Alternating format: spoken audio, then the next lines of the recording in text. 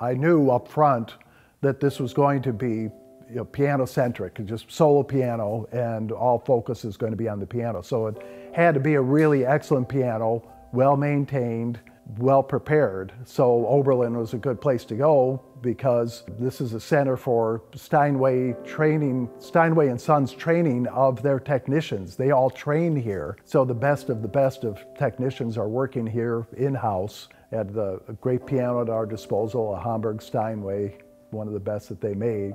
We needed that right from the start. We had to have an instrument that was up to that capability and that kind of scrutiny because there's no place to hide. Everything was wide open in Paul's music. So if you had some of the dampers in the piano or ringing and buzzing and that sort of thing, it would have become really apparent in this type of a recording. So the piano had to be really well behaved. This one was, and did everything that Paul wanted it to do.